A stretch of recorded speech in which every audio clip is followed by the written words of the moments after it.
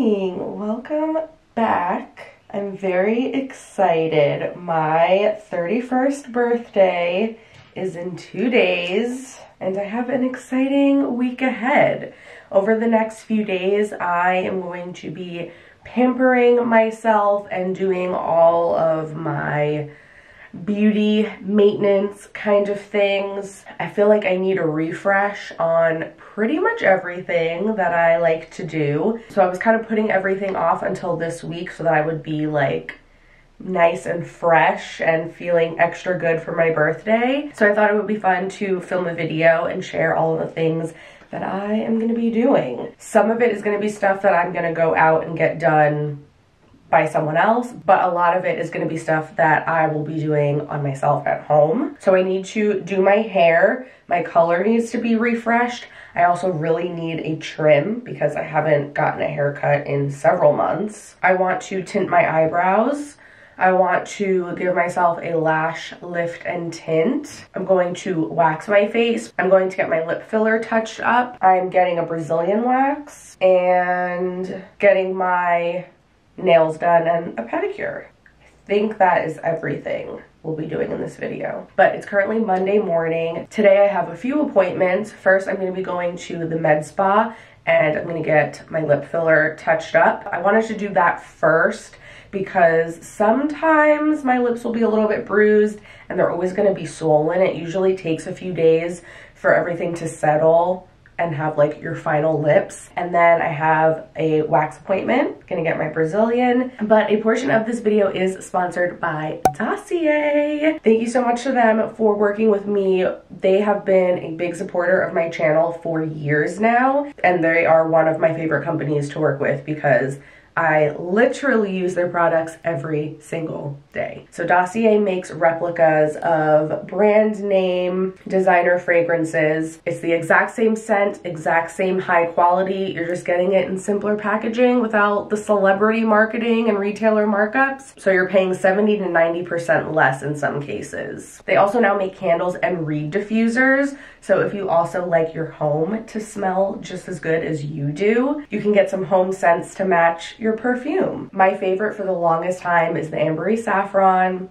If you've been watching me for a while, you already know it's the dupe for the Baccarat Rouge 540 perfume. That has become my signature go-to scent, but I've been trying to switch it up a little bit here and there. Today I am wearing the Floral Berries, which is a Jo Malone dupe. It's like sweet and a little floral, but in a really sexy way. Like it's not, I don't know, sometimes florals can smell kind of like old lady to me.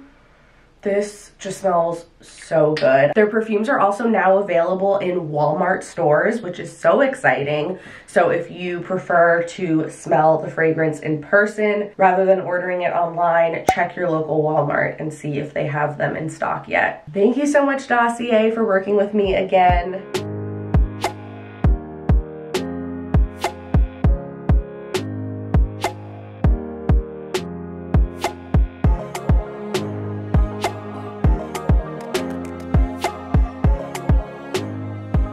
Need you to know that as I was paying for my wax, the girl at the front desk checking me out said, "I love your perfume, it smells so nice."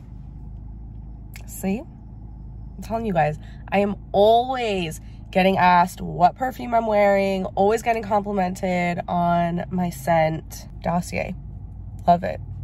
Okay, I'm home now. I'm making myself another coffee. I just feel like I need it today. But here's how my lips are looking. So she just added a little bit to the top lip, mostly like here where it was looking kind of deflated, and then just in the border and like the Cupid's bow area. And then my bottom lip, I hadn't gotten anything done in over 2 years. So one side had went down a little bit more than the other side, so she just like filled in a little bit in like one spot on the bottom lip just to even it out. When they're freshly done, they are always gonna look a little bit crazy because it's swollen and irritated, and then after like a full week or two is when you have like your final result. But it's actually really nice out today. and we've had super crappy weather the last couple weeks. So I think I want to go down to the pool and just lay outside in the sun for like an hour or two, because my tan needs a little touch up, and I would love to be nice and tan for my birthday.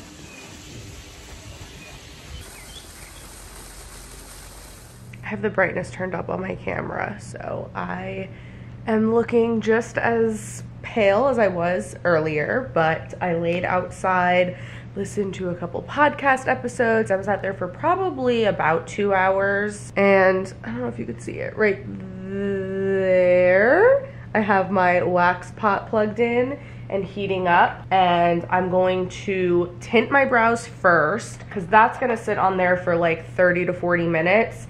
And it's okay if it stays longer than that. That way that can just sit and do its thing. Then I'm gonna do my lashes, and then I'll wax last. That is the plan. So for my brows, lately I was doing henna for a while, but the last several months I've just been doing permanent hair color, and I find that that lasts a really long time too, and it's just like a lot easier to wipe off, because the henna gets like really hard, and then it's, I don't know, it's a pain. And I've been doing the same color that I have on my hair, 4-stroke 7-1, but I think I'm gonna add in a little bit of 7-stroke 7-3, which is like a golden light brown, just so my brows don't come out as dark, and hopefully it'll warm them up a little bit. I'm gonna mix like equal parts. So there's the color in there, and then I'm gonna add a little splash of developer, try to get like a 1-to-1 ratio. There's a developer in there. I'm going to mix it together with a eyebrow brush, and I'm just gonna paint this on. And I like to just go back and forth to make sure I'm fully coating all of the hairs in all directions. That's why I do like to tint the brows first and then wax them after, because when you're waxing, you're leaving all of those pores open, so the skin will suck up the color and stain more. But if you wax after, anything you got on the skin, the wax will kind of like clean it up. Oh, I'm so excited. I feel like my brows look so good when they are freshly dyed. They just look so much fuller. Okay, so brows are painted on. I'm just gonna leave those, because by the time I finish my lashes, it'll be plenty of time. So for my lashes, this is the kit that I use. I haven't done this in quite a while, because I've been getting lash extensions for the last several months.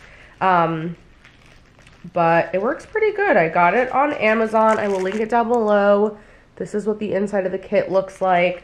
I already have a separate video where I did a tutorial and walked through step by step how I do this. So I am gonna just link that down below if you guys wanna watch, and I'll have the kit linked in the description as well. But I'm gonna just put on some music and time lapse this part, because it kind of takes a while.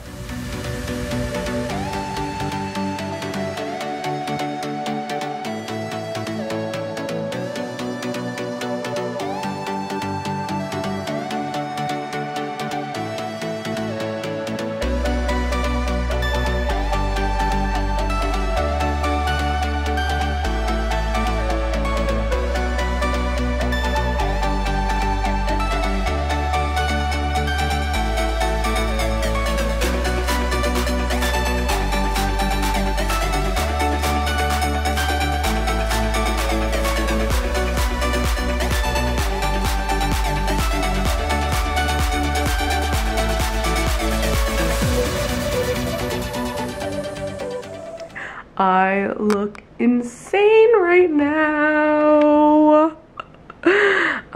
But I did the lifting already, so now I just have the tint on there. That's the last step. This just has to sit for a few more minutes, and then I'm gonna wipe everything off.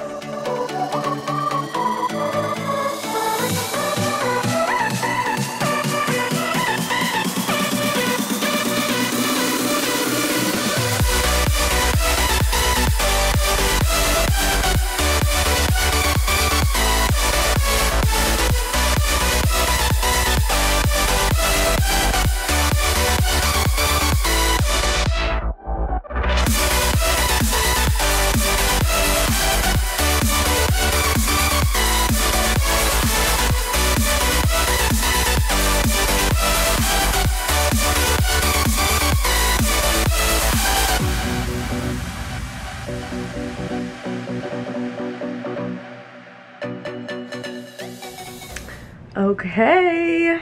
The brows look a little bit intense right now because obviously my skin underneath is stained, so they're like, ooh. But in about a day or two, they will look better and more natural and like softer. But I'm really happy with the color. They're like a little bit lighter and warmer than my hair color. And I think they're gonna look really good, especially once my hair is down and like I have a little bit of makeup on and stuff. And the lashes, they look so good. My lids are stained a little bit, but I can't get them wet for at least 24 hours because of the lift. It's basically a perm for your lashes is what you're doing. So I think it's like 24 to 48 hours. You have to avoid getting them wet, otherwise it'll just like completely ruin the perm. So I just used a Q-tip to wipe off the tint stuff as best I could. So it's a little messy looking right now, but again, in like a couple of days, everything will look nicer. But it's so crazy. Like my lashes are pretty long. I have been using a lash serum on them every night for the past couple of months, but the color of them is naturally so ashy and light that you really can't tell unless I have mascara on. And then doing the lift really just like pushes them up so that you can really see all of the lashes better, and it just like makes your eyes look more open, and it just makes it look like you used a lash curler, but they stay like that, which is great. The brows will probably last for about a month or two, and then the lash lift lasts about also 6 to 8 weeks. The tint doesn't last as long just because of like, you know, washing your face all the time. And I wax my face, so now that is all nice and smooth. The brows are all cleaned up, and I'm already feeling a little bit better. Once I have my hair done tomorrow, I'm gonna be feeling amazing. The ends are just starting to look a little bit faded, and I have a lot of red tones right now through the ends. And then my roots, my natural color is pretty dark anyway. I'd say it's only like maybe one level lighter than what I've been putting on it, but my natural color is very ashy. So I don't know, in some lighting, I just feel like my roots look like so dull, and it almost looks kind of like gray and dusty, and I hate that look. So I need to refresh the roots as well. That'll be tomorrow's project. I will see you then. Don't mind the washing machine going. It's already almost 9 o'clock. Finally gonna do this hair. I was gonna just wait and do it later in the week, but then I remembered I'm getting my nails done tomorrow and I wanna do a light color, so I don't wanna risk staining them at all. So I may as well just do it tonight, get it over with. I got the color that I'm gonna use for my roots, Wella Celeston Perfect 4-stroke 7-1, which is a dark brown ash. I feel like this color is the perfect deep, dark, rich brown without being too cool tone or too warm tone. It's just like the perfect neutral, but like still really rich and like chocolatey. That's what we're gonna be using for the roots, and I'm gonna apply that with 10 volume developer. And then for the ends of my hair, I'm gonna do a gloss, Redken Jade DQ 4 ABN, which is dark roast. It's just basically a dark ash brown. And I like to do that on the ends, so that way I'm not just like layering permanent color over and over and over. And I haven't done permanent color on my roots literally since I first did my hair this color back in like August or September. I think it was August. I have just been doing like demi-permanent glosses on it to refresh the tone, but I do feel like it's been long enough that like now I have enough of a root that I am starting to notice it, especially like around my hairline. I don't know, it just bothers me. This has to sit on the hair for 40 minutes. The gloss only has to sit on for about 20 minutes. So I think what I'm gonna do is just apply the root color first, and then I'll kind of like wet my ends and then apply the gloss for like those last 20 minutes. That way everything can just process together, and then I can just hop in the shower and wash everything out. And then after I wash all of that out, I'm gonna give myself a trim.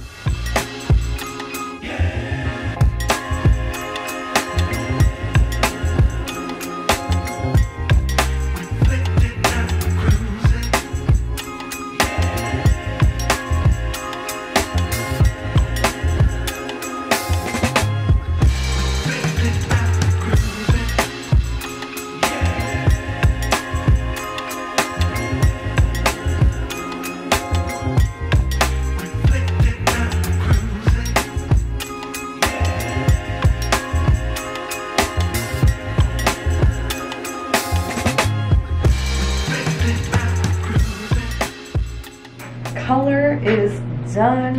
Now it's time for the cuts. I just parted my hair where I always wear it, down the middle. And I'm not cutting like actual length off. I don't want my hair to be any shorter. I just want to like dust the ends to keep it healthy, because I have noticed that I've had a couple of split ends recently. So I like to just split it down the middle and pull it all forward, because this is the way I always get my hair cut anyway, is I have it pulled forward and then just cut blunt straight across from the front. So I'm just gonna take that little bit and I just cut straight across, nice and blunt, and same amount on the other side.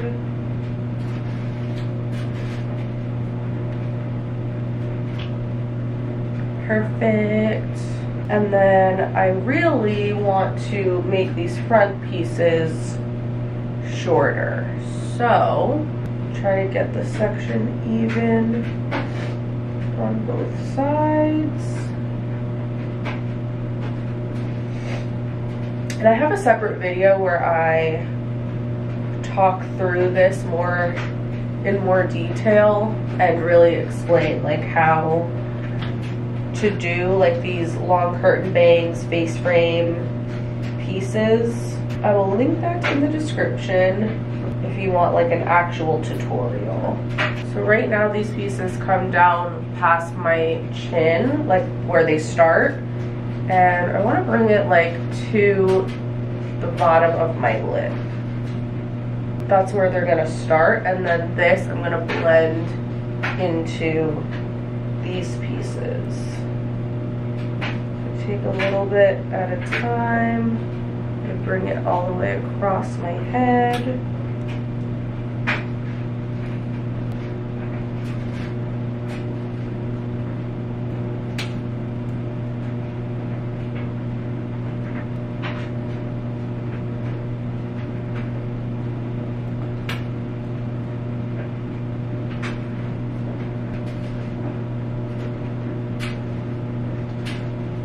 Same thing on the other side, and then after I cut this side, I'm gonna just make sure that it looks even with the other side, and then everything looks like the same length.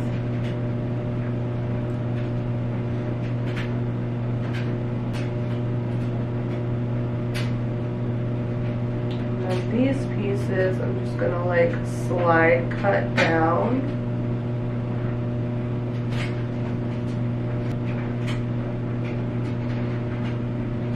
I haven't had my front pieces this short in a while. Hopefully I don't regret it. Let's blow it out and see how it looks.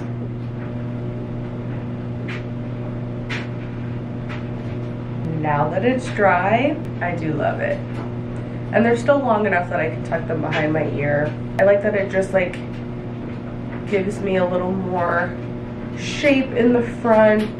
The color came out so good. A little darker and richer and more refreshed, I'll show you how it looks tomorrow, obviously in natural light. Now I am going to put on my Crest white strips. I started doing these again recently, and I wish I could remember who told me this, but somebody commented on one of my videos and was like, you should cut the strips in half horizontally, and that way not only are you getting like double the amount of strips, but that way you're just putting them on the front of your teeth, not wrapping it around, and you won't get as much sensitivity. So I've been doing that for the past few days now, and no sensitivity at all. And normally these do make my teeth pretty sensitive.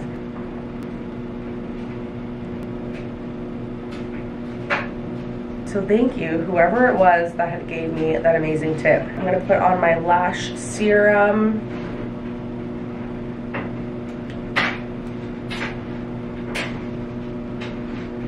And then Nivea cream. Take a good amount of that. And I put a thick layer on my face and my neck. And I just leave this on and I let it sink in, and then once it's like pretty much all absorbed into my skin, whatever is left like just sitting on the surface, I will just rub it in and I just go to sleep like that. I just feel like my skin has never looked and felt better. Try it out if you haven't already. I will see you tomorrow.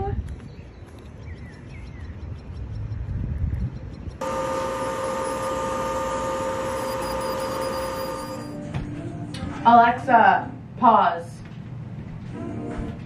Don't want to get a copyright strike. Happy Wednesday. It is my 31st birthday. So crazy.